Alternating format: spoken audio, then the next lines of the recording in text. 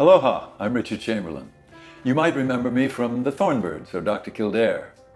I've been honored to call Hawaii home for many years. I'm also a longtime advocate for patient autonomy, especially at the end of life. I'm grateful that awareness and use of hospice and palliative care for terminally ill people is increasing in Hawaii. And thankfully, Hawaii passed the Our Care, Our Choice Act. It authorizes an additional end-of-life care option called medical aid in dying.